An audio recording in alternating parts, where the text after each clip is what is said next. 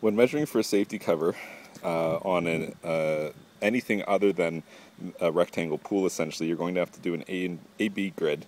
And to do this, you need to mark some plot points all the way around the pool. When you're doing this, just picture you're going to have just a bunch of dots on a graph, and they're going to be connected by straight lines. So you want the dots to be close enough such that when it's all connected together, it's going to give you the exact shape of your pool. I always start, if there's a set of stairs, I always start at the left of my stairs as 1, and I work clockwise from there, just for consistency, because I do a lot of these. So that would be 1, 2, etc. And I mark out the 10, 20, 30, 40 marks, just to double check as I'm going to make sure I haven't accidentally skipped one of the measurements. But if you have any profiles to the shape of the pool, you need to make sure that they are all itemized with these chalk marks that I've used here. So there'll be a good example coming up here. Okay, so here we are on an inside radius.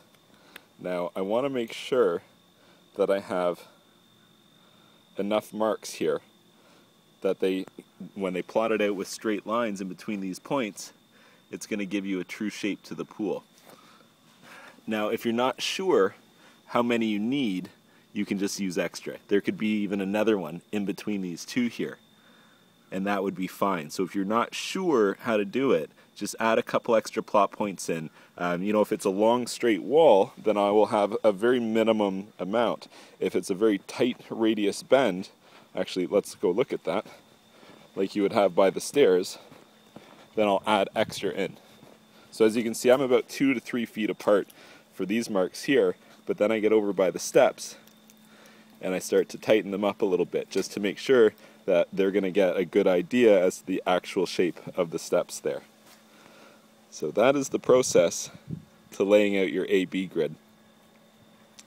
Making sure that you go around the pool and that you mark all of your locations, and then you take each of these measurements from both the A tape measure and the B tape measure, and that's going to allow the manufacturer to create the custom fit cover for your pool.